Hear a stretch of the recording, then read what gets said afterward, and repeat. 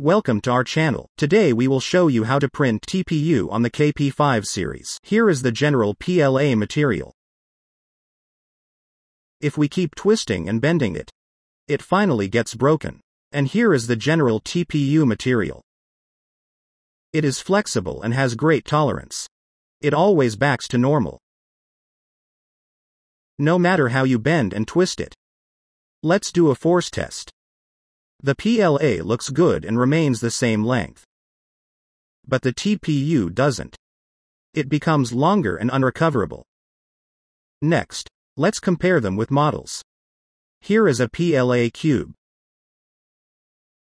You cannot tell its material by looking at it. But it's hard and inflexible. But TPU prints are much identical. These two cubes bend, so you know it's in TPU. So does this one. Here's a banana we 3D printed with TPU. It looks nice, isn't it? We can bend and squeeze it in any ways. So does the blue one. So TPU could be a great material to print toys. And something needs to be bent and flexible. So I 3D printed a case for my iPhone 12 Pro Max. It looks amazing and high quality.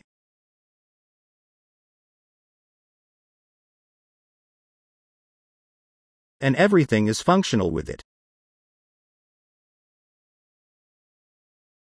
It's also easy to take off.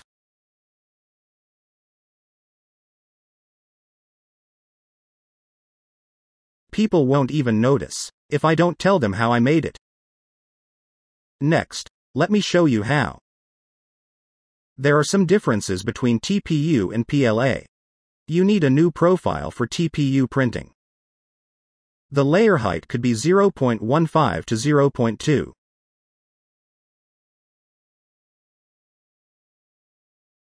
Lower infill density keeps better flexibility. TPU also requires higher temperatures and lower speed.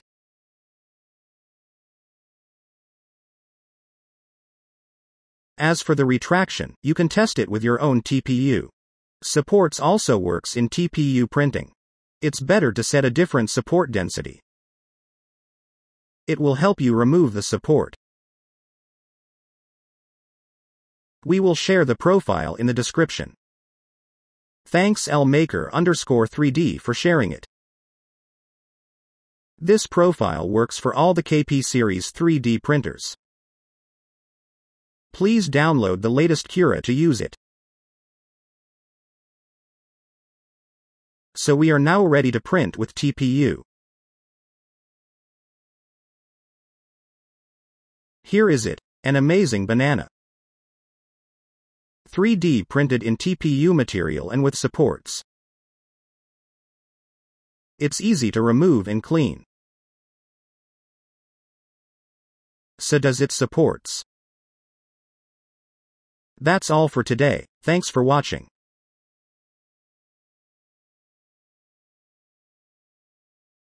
Happy 3D printing.